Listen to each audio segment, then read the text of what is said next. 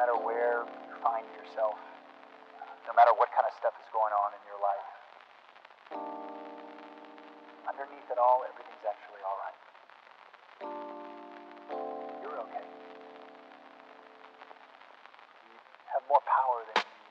Hi guys, welcome back to my channel. Today we're going to talk about all the books that I read in the month of July, and we're going to do that the same way as I did last month because you guys really seem to enjoy that, which means that I'm just going to go through my day, and then during that day we're just going to have a bit of a chat about the books that I read this month. Right now I'm sitting on my yoga mats because for the past few days I've been trying to start my days by doing some like 10-minute morning yoga, and I don't want to sound like that person, but it's been really great. So now we're just gonna review the first 3 books that I read this month. That really sounds like quite the achievement, but it's actually just 3 graphic novels, and those are the 3 Avatar: The Last Airbender graphic novels called The Search. In case you're unaware, there are a lot of Avatar graphic novels that take place right exactly after the end of the TV show. The first arc is called The Promise, and the second arc is called The Search. And it's basically about what happened to Zuko's mom. The question that we all want answered. I read these 5 years ago for the first time, and I basically just forgot what actually happened to Zuko's mom. So I was like, you know what? I'm kind of in a reading slump. I need a bit of a pick-me-up. I need something that I can get through pretty quickly and that I know that I'm gonna love.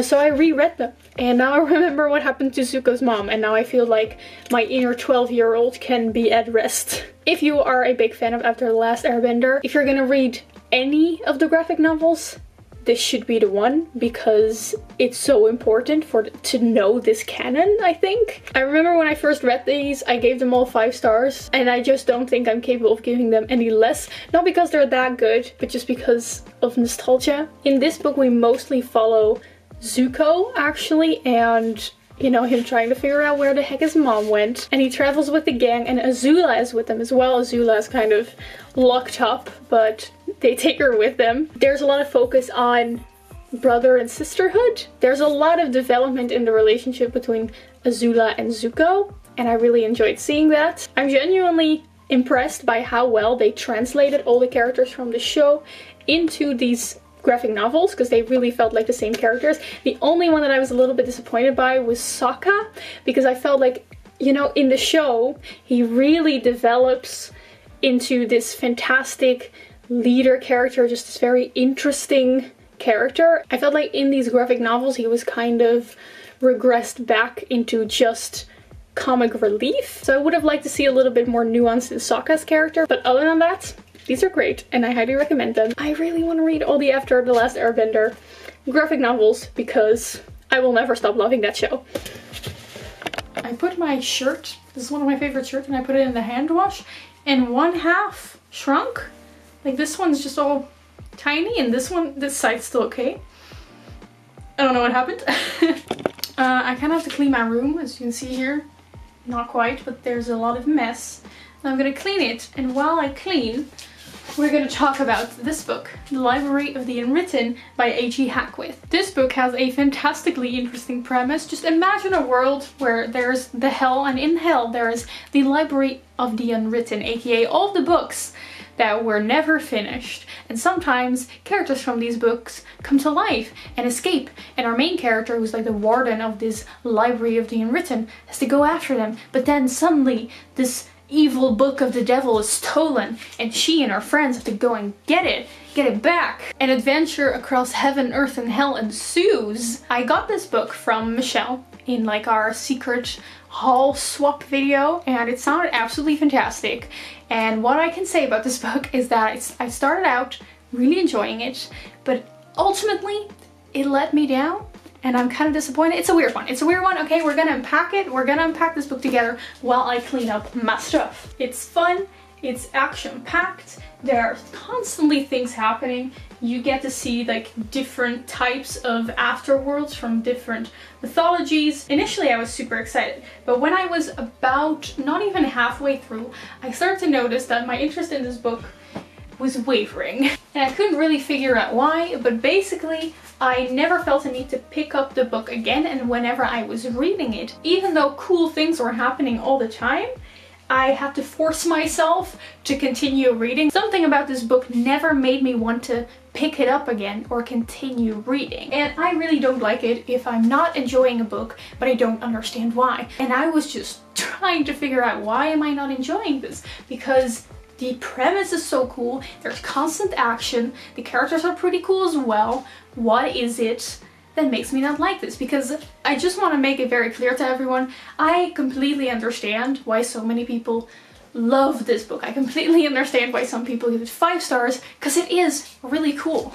My verdict of this book is that it's one of those books that's extremely cool, but fails to make me care about anything that happens. And I knew that I wasn't the only one, because I've seen multiple other people online having a hard time getting through this book and wanting to DNF it. And I understood that sentiment. And after a lot of thought, I came to the conclusion that there are 2 things about this book that made me not care. The first thing is that pretty much the entire plot revolves around this book that was written by Lucifer that both people from heaven and hell need to get back. Everything in this book happens because the characters are just going after this book. To put it bluntly, I really did not care about that book. And I don't think we were ever really made to care about that book. The characters just go after it because it's their duty, because it's kind of their responsibility to get it back. But I never really felt the stakes of why we had to care so much about that book. And that brings me to like the second thing, which is the characters. There's not a lot of focus on the characters. It's mostly a plot-based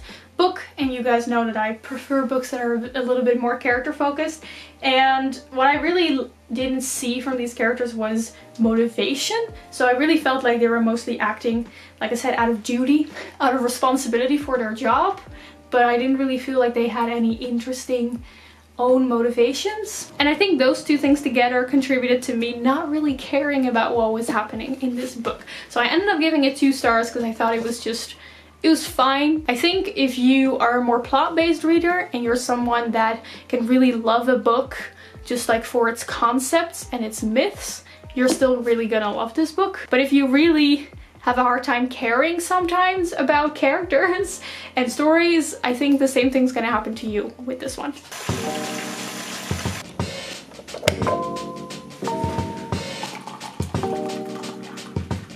Okay, so I think it's time that we talk about the fantasy series that I feel has basically just been my month of July, and that is the Broken Earth trilogy by N.K. Jemisin. The first book is the 5th season. I don't have it with me because I immediately lent it out after I finished it.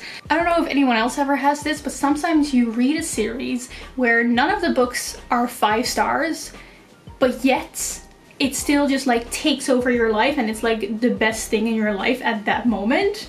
That is what this series is for me right now. None of these books so far have been 5 stars, but yet I just want to talk to everyone about it. I really hope that I could finish the 3rd book for this wrap up, but I still think I need another 2 days to finish it, and I don't want to rush it because, I don't know about you, but last books in series, I really want to take my time with them. I really don't want to just rush them for a video, but I really needed to film this wrap up today, so we'll talk about this next month. But what we can do now is talk about the 1st and the 2nd book. So let me explain, what is this series about? It's fantasy because it takes place in like another world, but it feels kind of sci-fi because the magic system, which is based on people that can create earthquakes, basically. Basically everyone in this world is tough from after the last Airbender, and it feels very science-y. There's also just a lot of technology and mystery surrounding certain technology that makes it feel kind of like science fiction. It's definitely not one of those like whimsical magical fantasy stories. And although I do usually prefer those whimsical magical fantasy stories, I was pleasantly surprised with how much I liked the fact that it felt so science fiction-y. I would categorize, okay, this may sound like really weird, but I would categorize this fantasy story as a mystery story. Because to me, the driving factor when I was reading it was basically just, I wanna know what's going on. I want answers. You keep reading because you wanna know what happened in the past, what made it so that the world is the way that it is right now. Like every few years, there is a 5th season, which is like a season of death, a prolonged winter, kind of like an apocalypse where it's just earthquakes and volcanic eruptions everywhere, and it's kind of terrible for everyone. And you're just trying to figure out what is going on, why these things are happening, why are there floating crystals in the sky. The plot is not necessarily very like action-packed. The characters are interesting.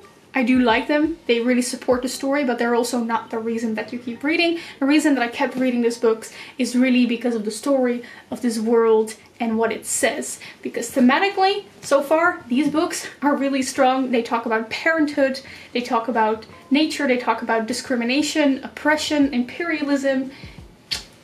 Wonderful. Tea. Oh no! Ah, it's been seeping for way too long. Oh, it's so dark. Ooh. When I started the 5th season, I was immediately pulled into the story. The writing style is very distinct, like Jemisin has a very clear voice. And I always thought that when people say a book has beautiful writing, that is like synonymous with basically just not understandable writing. But I think Jemisin has a writing style that is both very readable and palatable, but also clearly very beautiful and distinct for her. One of the big things about this series is that one of the perspectives that you follow is in second person perspective. So it's you did this, you thought this, which can be a deal breaker for some people. But personally, I was immediately used to it and I really liked the extra dimension of intimacy it added. My favorite thing about the first book is the world building and how there is absolutely no telling, just showing. You are thrown into this book. You're probably gonna be confused for the first 50 to maybe 100 pages because nothing is explained to you. You really have to piece it all together. You really have to figure it all out. And I personally really enjoyed that, but I can understand that that could also be like a possible deal breaker for some people. The second book, in my opinion, kind of turned that around and ended up actually giving some pretty big info dumps, which I thought was a kind of a more weaker point about the second book. But what the Obelisk Gate lacks in intricate storytelling and world building, it gains in more focus on the themes. And also this book made me cry, which books rarely do. So at the end of the day, after finishing this book, I didn't feel like we really progressed that much further into the plots as where we started out. But ultimately I gave the 5th season 4.5 stars. The Obelisk Gate I gave 3.5 stars. And I'm really excited to see what I'm gonna think of the Stone Sky. Anyway, I could ramble on and on about this series. I have so many like little thoughts, little nitbits about every single thing that's happening. Basically, I highly recommend, wow, that was a really smooth, just basically. One of the characters in this series, Alabaster, has become one of my favorite characters of all time. I love him. I highly recommend this series if you are in the mood for a unique fantasy story that feels like no other fantasy stories that I've ever read.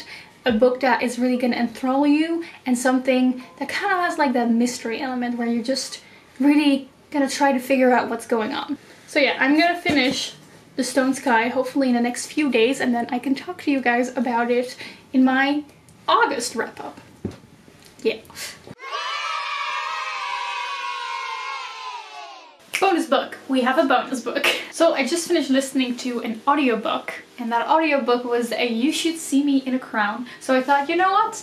We're just gonna talk about that right now in this wrap-up still. So You Should See Me in a Crown is a YA contemporary, like about a girl in high school who really wants to go to, I think this kind of conservatorium, is that the word for it? Like music school, because she really likes playing the clarinet, but she doesn't have enough money to go there. Basically, the opportunity presents itself that if you win prom queen, you will get a bunch of money. And that happens to just be enough money for her to go to the school that she wants to. So she decides to run for prom queen, even though she has all the odds stacked against her. She's pretty unpopular, she's poor, she's black, and she likes girls. And I think you can all guess what the rest of the story is gonna be. So I thought this was really cute, but I think other people would enjoy it more than I did, if that makes sense. Let me just get my notes. So let me just start with all the things that I really liked about this story. I really loved the main character, Liz, well-rounded. I really cared for her. She had all these interesting relationships with her friends, old friends, the fact that she wants to go to music school, her family life. It all felt very genuine and authentic, and I really enjoyed reading about her. Also, obviously, the premise of the story is just chef's kiss. There's this beautiful friendship between our main character Liz and a boy that she's been friends with since like childhood, but they've kind of grown apart in high school because he's like really popular and she's kind of unpopular. And I really enjoyed just the exploration of the friendship between them. And I also really appreciated how this story, just despite being, you know, at the surface just being this really cute, fun, contemporary, it also effortlessly weaved in conversations about racism, LGBT issues, class, friendship. So overall, I thought the story was cute, but I think the main thing that I didn't give this like more than 3 stars is that the romance just wasn't for me. It's a very cutesy romance where the main character falls in love with this girl who's like the new kid at school, and she's immediately mesmerized by her. She immediately has a crush on her, and it's pretty much smooth sailing. They like each other from there on, which is just personally not my thing, but I can see that other people actually really crave a story like that. I do think it's well executed for what it is. Personally, I just don't like it when the main character like immediately falls in love with the love interest. I don't know, I just like to see characters suffer, I guess. And I also personally wasn't really a fan of the love interest because I felt like she just wasn't very developed, like especially in comparison with the main character who I thought was very developed and interesting. I felt the love interest was mostly just beautiful and pretty, and then she had like one character trait. And that was about it, and we never really get to see her background or more about her character, and I just didn't really care about our love interest. Sorry. Yes, I'm sorry. And the romance really walks the line, at least for me, between cute and eye-roll worthy. But that's just because my threshold for finding something cute is really high, and I'm very quick to find something cringy. This is one of those books where the main character unironically says that she doesn't believe in first sight, but that her love interest made her believe in it. Like, it's just, I can't. I just can't. So I think if you're looking for just a really cute, fluffy romance, then this book is definitely a good book for you, because I totally understand why other people found this so cute and fluffy, but it's just not really my thing. I did like it though. I still gave it 3 stars. I liked it, but I was not blown away by it as other people were. And that concludes this reading wrap up. I really hope you enjoyed this video. I can't wait till next month so I can talk to you again about the books I read. I always love making these wrap-up videos. Let me know in the comments if there's any book that you really love this month. Follow me on Twitter and Instagram if you like, and I will see you soon in another video. Goodbye!